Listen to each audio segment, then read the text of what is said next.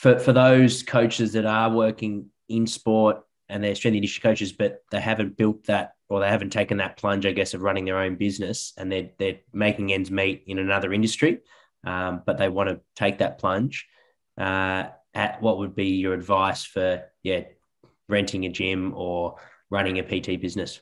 Yeah, look, I think the first thing is, and probably one that, again, is another common one that we come across, is I probably started the majority of the clientele that I was working with, admittedly, was, some of the players' partners, to be honest with you, that, just wanted to simply tone up. A couple of them had, some little sort of sporting goals, triathlons and things like that as well. But really, I was at a stage in my life where to make ends meet, I just had to say yes to everybody and anybody. So I couldn't really be selective in who I trained with, and met some amazing people, and actually found that received a lot of gratitude for working with all sorts of people, as opposed to just sort of exclusively saying athletes.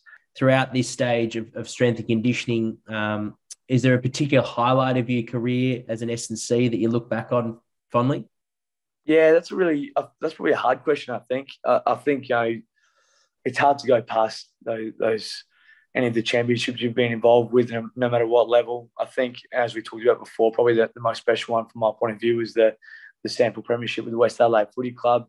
Being the first opportunity for me to take over the reins and truly feel like I was, steering the ship, from at least that aspect of the program.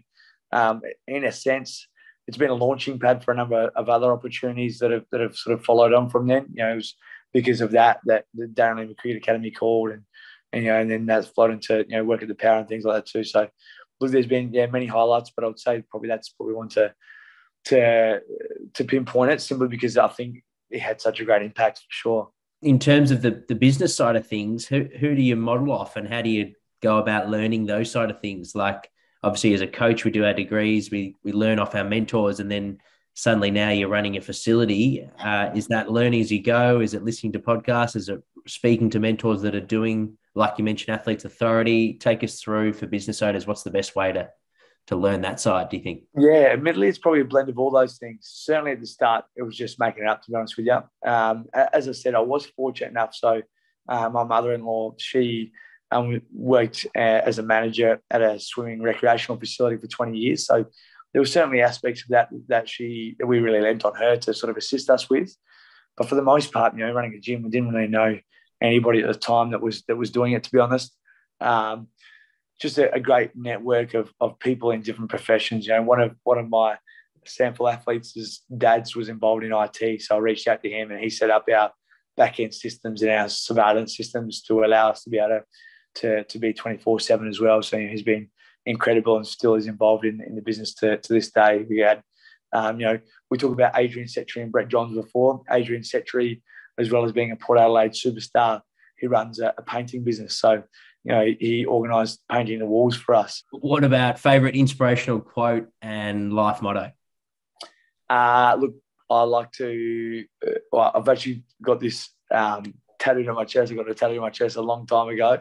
Pain is temporary, glory is forever. I think there's a lot of transfer to that, whether you take that in its literal term or metaphorical. There's been many circumstances that we've talked about, even in today's podcast, where there's been a short-term instance that's provided a bit of pain, but everything happens for a reason, or everything has its purpose. And I think if you stick to the process and don't give up on whatever it is you're chasing.